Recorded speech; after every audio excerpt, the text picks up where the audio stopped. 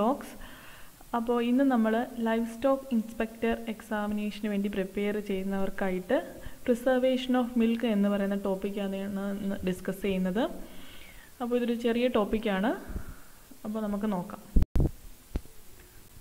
First, methods of preservation. നിങ്ങളുടെ സിലബസിലുള്ള അതേ കാര്യങ്ങൾ തന്നെയാണ് ഞാനിതിൽ ഇൻക്ലൂഡ് ചെയ്തിട്ടുള്ളത്.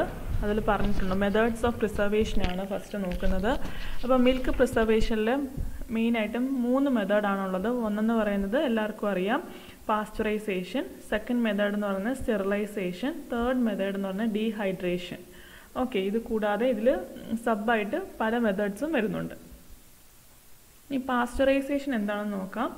പർപ്പസ്, പാസ്ചറൈസേഷൻ്റെ പർപ്പസ് എന്താണെന്ന് വെച്ചാൽ ഇനാക്ടിവേഷൻ ഓഫ് ബാക്ടീരിയൽ പാത്തജൻസ് ആണ്.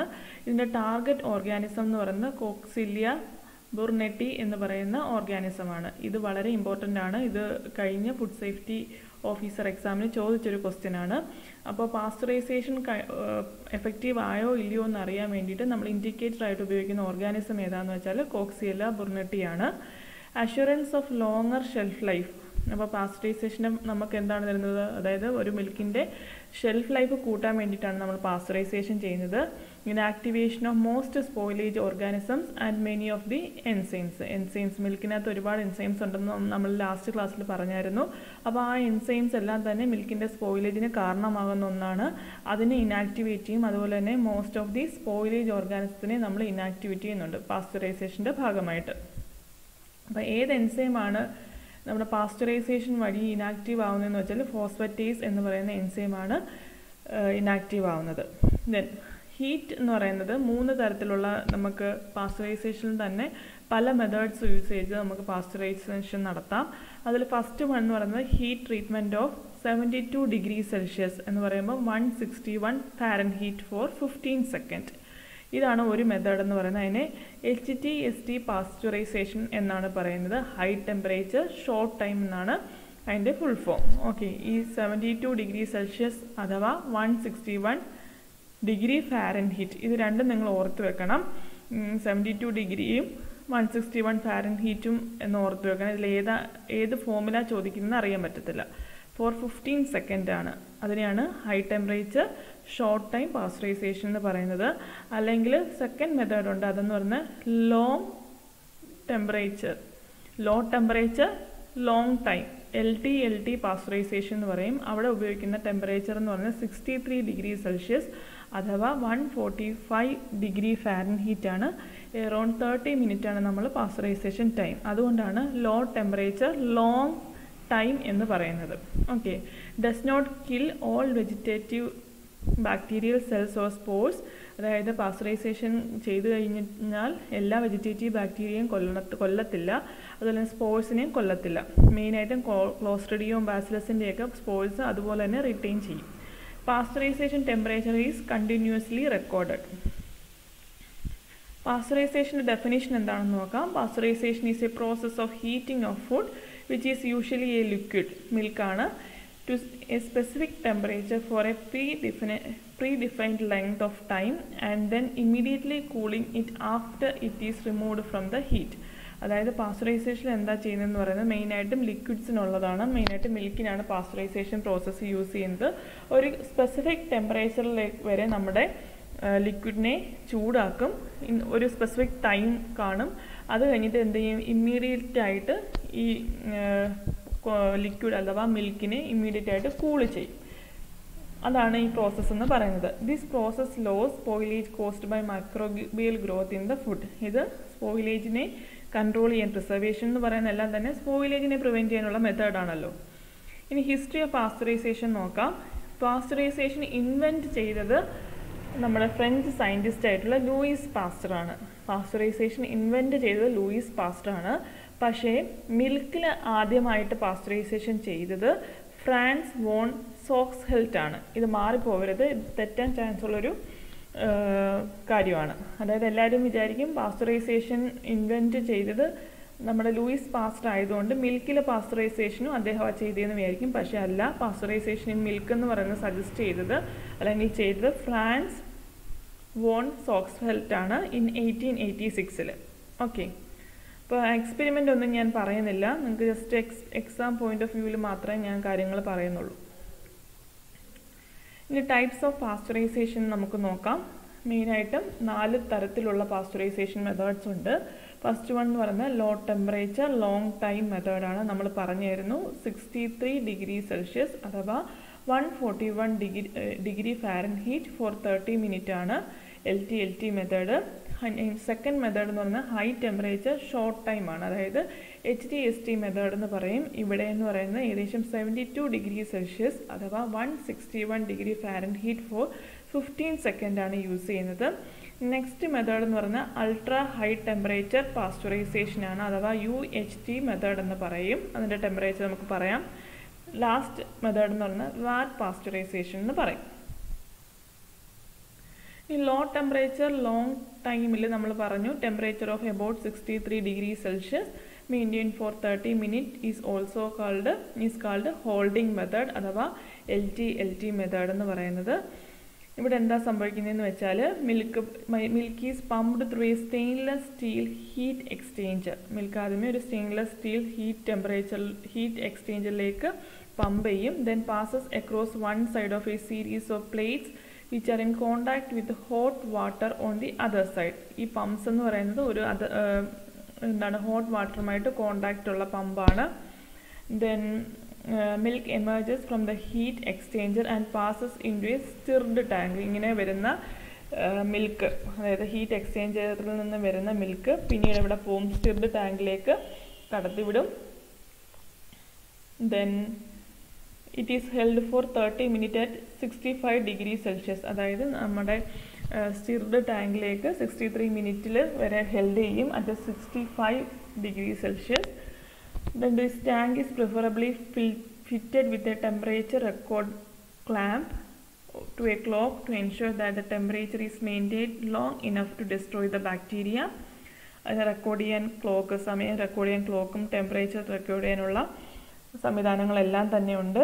Then at the end of the 30 minutes the milk is run out over a surface cooler or through another heat exchanger in which cold water is run counter current to the milk on reservoir side of the plate. അപ്പം 30 minute കഴിഞ്ഞാൽ നമ്മുടെ ഈ milk പിന്നീട് എന്താണ് ഒരു cool സർഫസിലേക്ക് കൊണ്ടുവരും. അല്ലാന്നുണ്ടെങ്കിൽ നമ്മുടെ ഹീറ്റ് എക്സ്ചേഞ്ചറിൽ നിന്നും വേറൊരു കോൾഡ് വാട്ടർ റൺ ചെയ്യുന്ന ഒരു വെസലിലേക്ക് നമ്മുടെ മിൽക്കിനെ അവിടത്തേക്ക് മാറ്റുകയാണ് ചെയ്യുന്നത്. അപ്പോൾ നമ്മുടെ മിൽക്ക് എന്ത് ചെയ്യുമ്പോൾ കൂളായിട്ട് മാറും.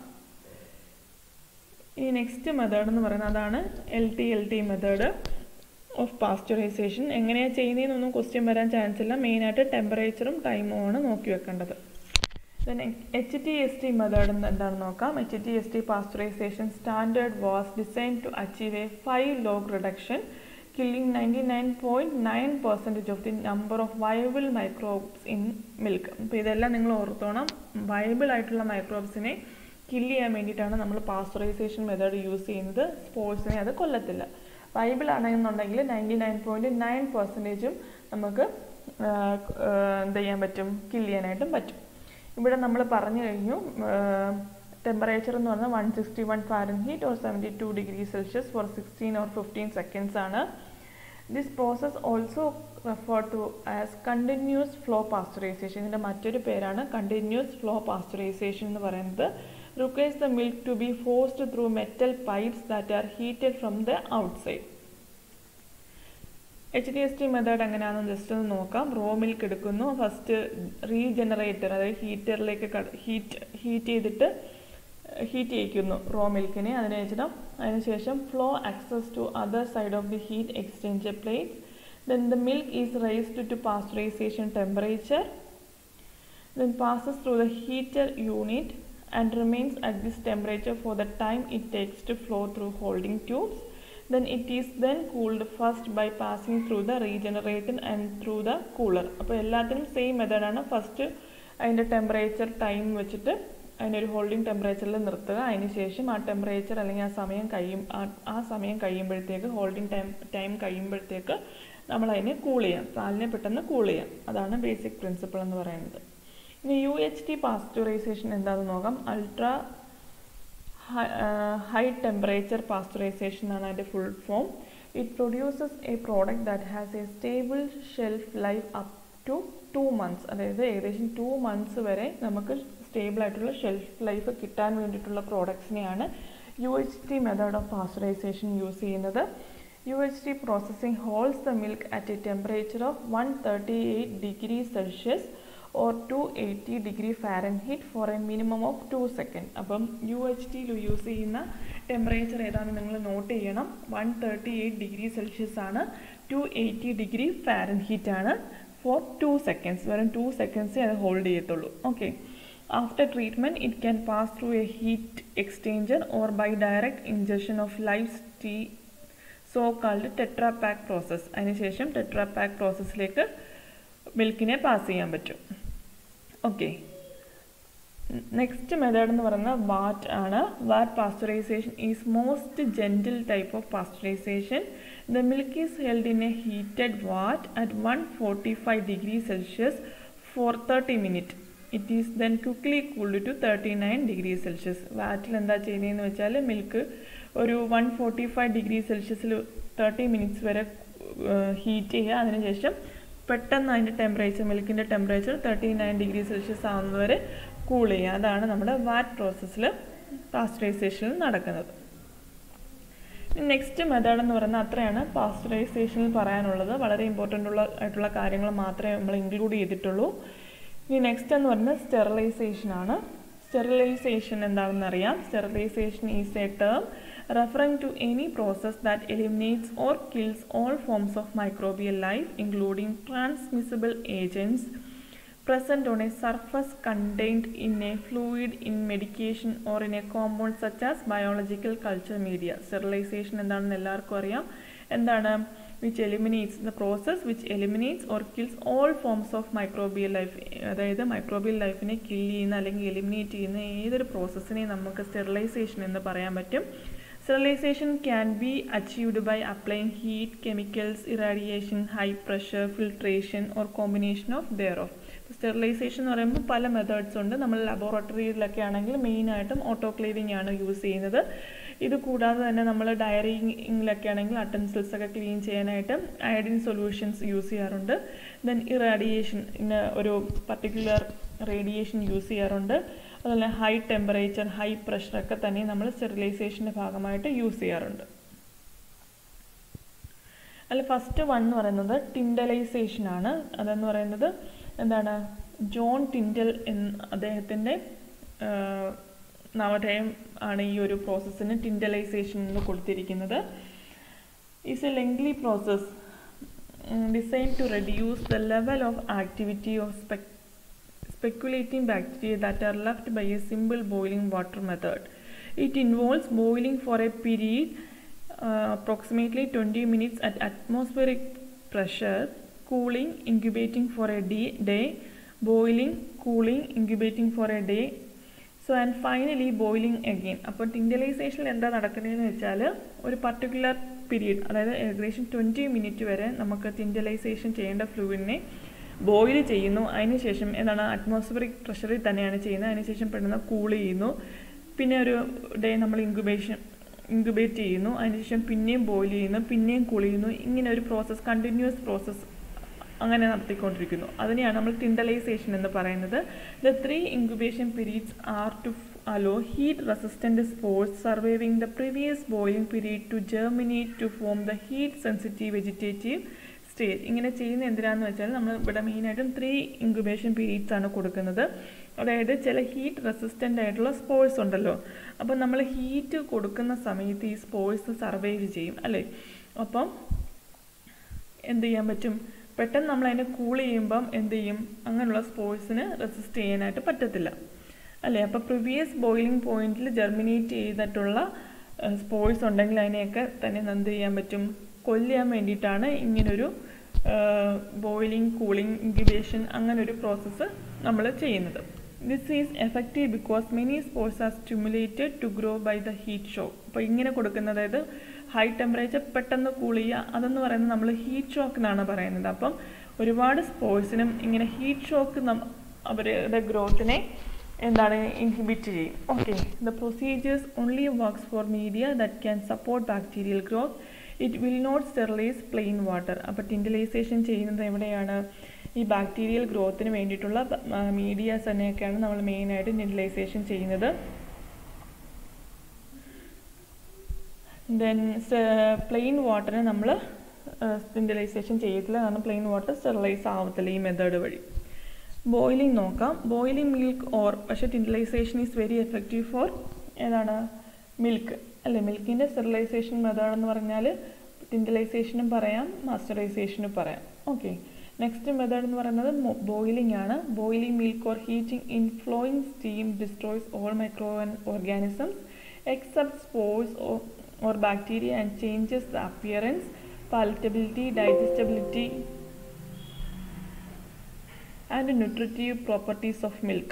ബോയിലിംഗ് ചെയ്യുന്നത് വഴി നമുക്ക് ഓൾമോസ്റ്റ് ഓൾ മൈക്രോ ഓർഗാനിസത്തിനെ നമുക്ക് ഡിസ്ട്രോയ് ചെയ്യാൻ പറ്റും, പക്ഷേ സ്പോർസിനെ ഒന്നും നമുക്ക് എന്ത് ചെയ്യാൻ പറ്റത്തില്ല, ഡിസ്ട്രോയ് ചെയ്യാനായിട്ട് പറ്റത്തില്ല. നെക്സ്റ്റ് എന്ന് പറഞ്ഞാൽ സ്റ്റീം അണ്ടർ പ്രഷർ, അതായത് നല്ല പ്രഷർ കൊടുത്തിട്ട് സ്റ്റീമിൽ ചെയ്യുന്ന സ്റ്റെറിലൈസേഷനാണ്. Evaporated milk is canned and then heat processed by steam under pressure. Evaporated milk can ചെയ്യുന്നത്, ക്യാനിങ് അറിയാലോ, അത് ക്യാൻ ചെയ്യുന്നത് എങ്ങനെയാണ്? ഹീറ്റ് പ്രോസസ്ഡ് ആണ്. ഹീറ്റ് പ്രോസസ്സ് ചെയ്തിട്ട് under steam and പ്രഷറാണ്, often with കമ്പനിങ് rolling or agitation. The forewarming of milk at about 93 to 100 degrees Celsius or higher before evaporation kills all but the more resistant bacterial spores. അപ്പം steam under pressure use ചെയ്താൽ നമുക്ക് എന്ത് ചെയ്യാൻ പറ്റും? Most of the bacterial spores, resistant ആയിട്ടുള്ള bacterial സ്പോർസിനെ നമുക്ക് kill ചെയ്യാനായിട്ട് പറ്റും. Sealed cans of evaporated milk R processed at 115 degrees Celsius to 118 degrees Celsius for 14 to 18 minutes, which results in a commercially sterile product. അപ്പം ക്യാനിങ്ങിലൊക്കെ നടക്കുന്ന ഒരു ടെമ്പറേച്ചറാണ് പറഞ്ഞിരിക്കുന്നത്. Can, അതായത് നമ്മൾ ഇവാപ്പറേറ്റഡ് മിൽക്കായിട്ടുള്ള ആ മിൽക്കാണെങ്കിലും അല്ലെങ്കിൽ അങ്ങനെയുള്ള ക്യാൻഡ് പ്രോഡക്ട്സിൽ യൂസ് ചെയ്യുന്ന ഒരു ടെമ്പറേച്ചർ എന്ന് പറയുന്നത് 115 degrees Celsius for 118 degrees Celsius ആണ്. അറൗണ്ട് 14 to 18 മിനിറ്റ് ആണ് നമ്മൾ ഈ ഒരു സ്റ്റീം അണ്ടർ പ്രഷർ ട്രീറ്റ്മെൻറ്റ് കൊടുക്കുന്നത്. ഇതെന്ത് ചെയ്യാൻ പറ്റും? ഒരു കൊമേഴ്ഷ്യലായിട്ടുള്ള സ്റ്റെറൈൽ പ്രോഡക്റ്റിനെ പ്രൊഡ്യൂസ് ചെയ്യാനായിട്ട് ഈ ഒരു മെത്തേഡ് ഹെൽപ്പ് ചെയ്യും. ഓട്ടോക്ലേവ് എന്ന് പറയുന്നതും ഈ ഒരു മെത്തേഡിൽ വരുന്നൊരു മെത്തേഡാണ്. Okay, then refrigerated storage. Refrigerated സ്റ്റോറേജിൽ എന്ന് പറയുമ്പം A raw milk for pasteurisation should be cooled at 10 degrees Celsius or less within 2 hours after being drawn and kept that cold until processed. അതായത് നമ്മളിപ്പം ഫ്രഷ്ലി ഡ്രോൺ മിൽക്കാണ് അല്ലെങ്കിൽ പാസ്ചറൈസേഷന് മുന്നേ, അതായത് നമ്മളിപ്പം സൊസൈറ്റീസിൽ നിന്നൊക്കെ ആയിരിക്കുമല്ലോ നമ്മൾ മിൽക്ക് കളക്ട് ചെയ്തിട്ട് നമ്മൾ ഈ പാസ്ചറൈസേഷൻ ചെയ്യുന്ന സ്ഥലത്തേക്ക് കൊണ്ടുപോവുക. അപ്പോൾ ട്രാൻസ്പോർട്ടേഷൻ കാണും. പാസ്ചറൈസേഷൻ സെൻറ്ററിൽ എത്തിക്കഴിഞ്ഞാലും ഉടനെ തന്നെ അവർക്കത് ചെയ്യാൻ പറ്റത്തില്ല, കുറച്ച് സമയം എടുത്തല്ലേ അവർ ചെയ്യുന്നത്. അപ്പോൾ അതുവരെ ഈ മിൽക്കിനെ എന്ത് ചെയ്യണം? കൂൾ ചെയ്ത് വെക്കണം. പ്രീ ഹീറ്റിംഗ് ഉണ്ട്, അതായത് 10 degrees Celsius ആണ്. ഇത് വളരെ ഇമ്പോർട്ടൻ്റ് ആണ്. അപ്പോൾ പാസ്ചറൈസേഷന് മുന്നേ പ്രീ ഹീറ്റിംഗ് അല്ലെങ്കിൽ പ്രീ ട്രീറ്റ്മെൻറ്റിൽ നമ്മുടെ റോ മിൽക്ക് കീപ്പ് ചെയ്യുന്ന ടെമ്പറേച്ചർ എന്ന് പറഞ്ഞാൽ 10 degrees Celsius ആണ്. ഇത് വളരെ ഇമ്പോർട്ടൻ്റ് ആയിട്ടൊരു പോയിൻ്റാണ്. 10 degrees Celsius ആണ്. ഓർ ലെസ് വിത്തിൻ 2 hours, അതായത് 2 മണിക്കൂറിൽ കുറവാണ്. അതായത് 2 മണിക്കൂറിനുള്ളിൽ നമ്മളിത് പാസ്ചറൈസേഷൻ ചെയ്യുന്നുണ്ട് എങ്കിൽ 10 degrees Celsius കീപ്പ് ചെയ്താൽ മതി. Then newly pasteurised milk is to B cooled to 7 degrees Celsius or less and maintain there. അതായത് പാസ്ചറൈസേഷൻ ചെയ്ത ഉടനെ കഴിഞ്ഞ പ്രോഡക്റ്റ് ആണെങ്കിൽ, ഉടനെ തന്നെ പാസ്ചറൈസേഷൻ ചെയ്ത പ്രോഡക്റ്റ് മിൽക്ക് ആണെന്നുണ്ടെങ്കിൽ നമുക്ക് 7.2 degrees Celsius നമുക്ക് മെയിൻറ്റെയിൻ ചെയ്യാവുന്നതാണ്. It is preferable of course to cool it to temperatures well below 7 to 10 degrees Celsius. അപ്പോൾ എന്താണ്, പാസ്ചറൈസേഷൻ കഴിഞ്ഞതാണെങ്കിൽ നമുക്ക് ഏകദേശം 7 to 10 degrees Celsius മെയിൻറ്റെയിൻ ചെയ്യാൻ പറ്റും. പാസ്ചറൈസേഷന് മുന്നാണെങ്കിൽ വിത്തിൻ 2 hours ഒക്കെ വരെയാണെങ്കിൽ 10 degrees Celsius നമുക്ക് റോ മിൽക്കിനെ മെയിൻറ്റെയിൻ ചെയ്യാനായിട്ട് പറ്റും.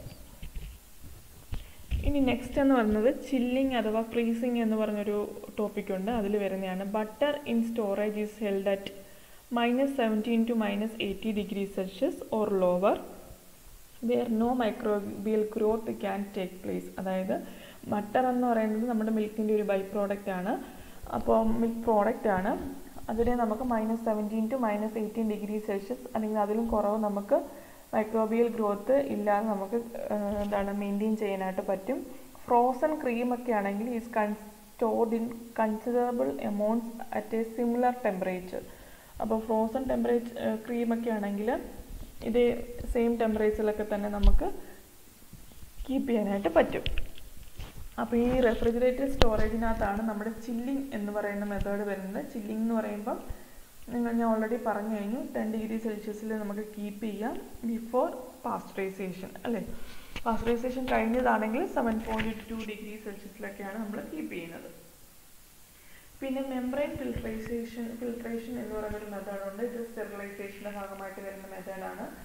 Microfiltration is the process of filtration with a micrometer sized filter. Microfiltration എന്ന് പറയുന്നത് എന്താണ്? ഒരു മൈക്രോമീറ്റർ സൈസ്ഡ് ആയിട്ടുള്ള ഫിൽറ്ററിലൂടെ ഫിൽട്രേഷൻ നടത്തുന്നതിനെയാണ് മൈക്രോഫിൽട്രേഷൻ എന്ന് പറയുന്നത്. മൈക്രോഫിൽട്രേഷൻ is A membrane technical filtration process which removes contaminates from A fluid by passing through A microporous membrane. അതായത് micro ഫിൽറ്ററിൽ ഉള്ളത് എന്താണെന്ന് വെച്ചാൽ ഒരു മൈക്രോപോറസ് മെംബ്രെയിൻ ആണ്. അതിലൂടെ നമ്മുടെ ഫ്ലൂയിഡിനെ കടത്തിവിടുമ്പോൾ അതിലുള്ള കണ്ടാമിനൻസിനെ എല്ലാം തന്നെ അത് ഫിൽട്ടർ ചെയ്ത് മാറ്റുകയാണ് ചെയ്യുന്നത്. A typical മൈക്രോഫിൽട്രേഷൻ membrane pore size range from 0.1 to 10 micrometres ആണ്. അതായത് ടിപ്പിക്കലായിട്ട് യൂസ് ചെയ്യുന്ന മിൽക്കിൻ്റെയൊക്കെ കേസിലാണെങ്കിൽ യൂസ് ചെയ്യുന്ന ഒരു മൈക്രോ ഫിൽറ്ററിൻ്റെ സൈസ് റേഞ്ച് എന്ന് പറയുന്നത് 0.1 to 10 മൈക്രോമീറ്റേഴ്സ് ആണ്. ഓക്കെ,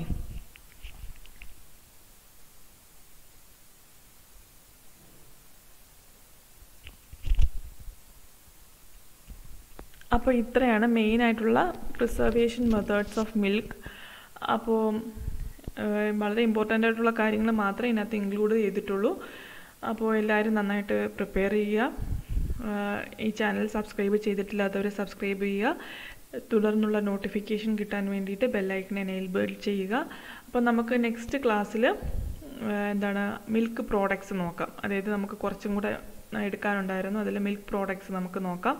അപ്പോൾ നിങ്ങൾക്ക് മോസ്റ്റ് വാണ്ടഡ് ആയിട്ടുള്ള ഏതെങ്കിലും ക്ലാസ് ഉണ്ടെങ്കിൽ നിങ്ങൾക്ക് ഈ ക്ലാസ്സിൻ്റെ താഴെ കമൻറ്റ് ചെയ്യാവുന്നതാണ്. ഞാനത് പ്രിപ്പയർ ചെയ്തിട്ട് നിങ്ങൾക്ക് വേണ്ടി ഞാൻ പ്രസൻറ്റ് ചെയ്യുന്നതായിരിക്കും. ഓക്കെ, അപ്പോൾ നമുക്ക് അടുത്ത ക്ലാസ്സിൽ വീണ്ടും കാണാം. ബൈ.